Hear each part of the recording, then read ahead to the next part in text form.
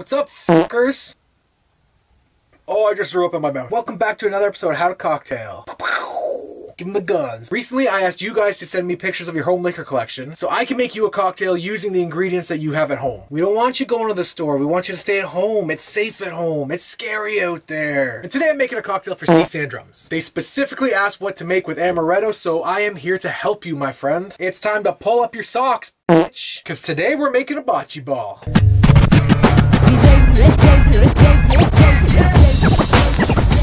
First step, add 1.5 ounces of vodka to your shaker.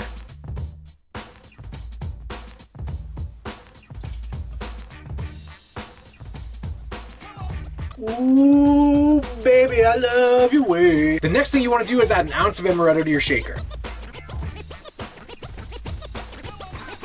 After that, you want to add 4 ounces of orange juice to your shaker. Now, I wouldn't worry too much about measuring it out. We're quarantine living, baby. There's no rules. Anything goes. After that, add ice to your tin and then shake. Next, get a Collins glass and fill it with ice, and then strain your cocktail into the glass. There you go, boys. You got yourself a Bocce Ball. It's quick, it's easy, it's delicious, and you get to use that Amaretto that's been sitting in the back of your cupboard for years. Oh, heck yeah, that's drinkable. Nice. C-San, look, come here, look at this. We did this together, buddy. Nobody else in the world matters right now, just me and you. This is for you. This is for us.